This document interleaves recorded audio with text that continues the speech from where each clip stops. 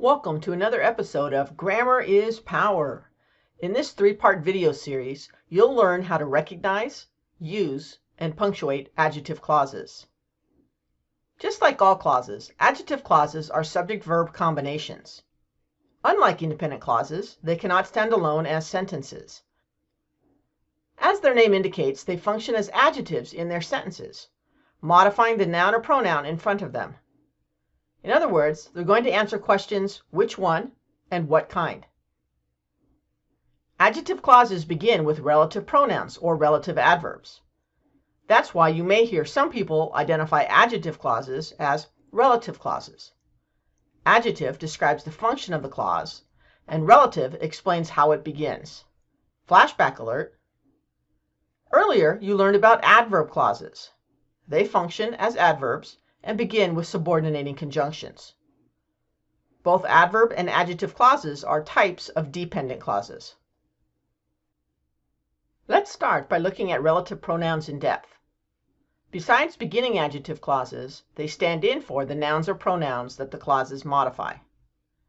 As pronouns, they have antecedents, the words they stand in for, in the independent clauses. They often serve noun functions in their own clauses. The most common relative pronouns are that, who, whom, which, and whose. While whose can be an interrogative pronoun in questions and can be a possessive adjective in independent clauses, in adjective clauses, whose serves as the only relative possessive.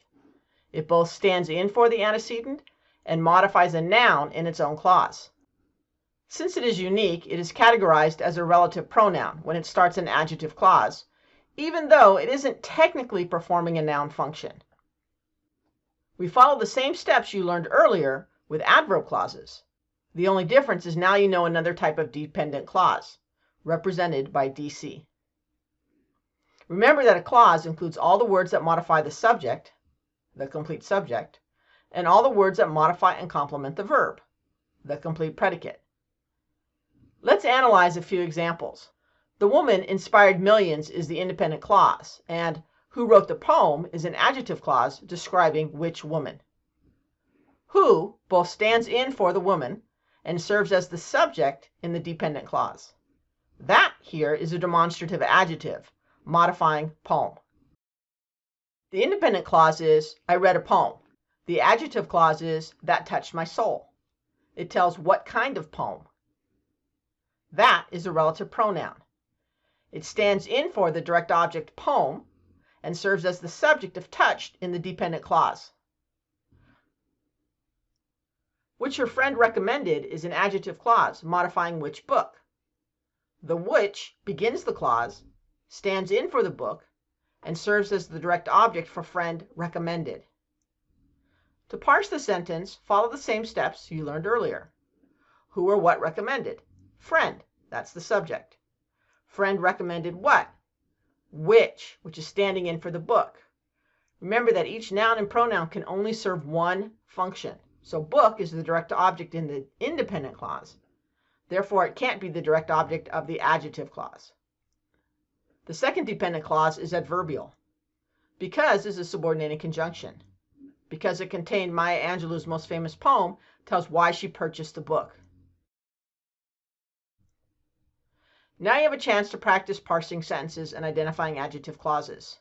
Follow the directions on your handout. Be sure to use a different color to correct your errors or to check off the sentence if you identified everything accurately. Who burned down houses is an adjective clause describing which firemen. Who refers to the firemen and serves as the subject. Burn down is a phrasal verb. A verb and a preposition-like word called a particle that form an idiom. That she found describes the dandelion. The relative pronoun that begins the adjective clause. It stands in for the dandelion, and it serves as the direct object. She found what? That, referring to the dandelion, which is the direct object of the girl shares. Which houses the mechanical hound is the adjective clause describing the firehouse. Which stands in for the fire station and functions as the subject in the dependent clause.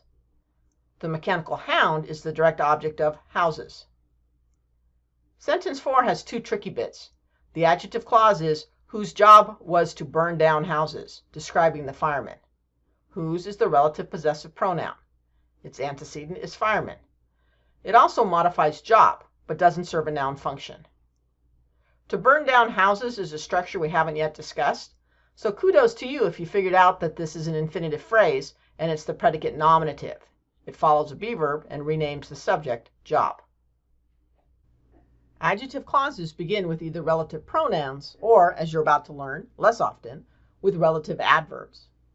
Relative adverbs begin adjective clauses and function as adjectives. Most of them are limited to only a few possible sentence wordings. For example, why, as a relative adverb, can only follow the word reason, as in the reason why. Compare these two sentences. We saw the first one earlier. A slight rewording of the second sentence illustrates the use of where as a relative adverb. Take a moment to identify the adjective clause. The adjective clause here, describing the house, is an inverted pattern 1 clause. First, remember that here and there are never subjects, and they indicate a clause in which the subject follows the verb. Where both starts the relative clause and functions as an adverb of place. Where is the adjective clause in this sentence? Here's an example of the relative adverb why used with reason. And one more practice sentence. When is the relative adverb starting the adjective clause, identifying which day. Who and whom are pronouns that rename people, while that and which rename animals and objects. Some grammar texts allow for the use of that for people, but as usage evolves over time, who is becoming more standard in reference to people rather than that. Read these two sentences and notice the awkwardness of the pronoun choices. We can't use the relative pronoun who to refer to a dog, and we can't use which to refer to a person. We could replace the incorrect relative pronouns with the correct ones. However, there are stylistic weaknesses in both sentences that could be eliminated with a little bit more revision. Besides replacing be and linking verbs with powerful action verbs, here are 3 additional strategies to strengthen your writing style. The original sentence contains unnecessary words and passive voice. The revision here is much more concise. The revised sentence adds more descriptive details and elaboration while eliminating that passive voice. Time for a concept check. On your handout, follow the directions to parse the sentence. Pause the video and restart it when you are finished. The sentence opens with a prepositional phrase, with garden as the object. The adjective clause describes the garden, which was enclosed, and is a pattern 4 sentence in passive voice, with a prepositional phrase. We could rewrite it as high stone walls enclose the garden, if we wanted to change it to active voice. Next, we have the independent clause in the sentence, the family grew the food. Describing the food, the adjective clause begins with that, functioning as the direct object. They needed what? That, standing in for the food. Then we have a compound subordinating conjunction, so that, beginning an adverb, not an adjective clause, telling why they grew the food. The sentence concludes with another adjective clause that describes the villagers with the possessive pronoun whose. See you next time.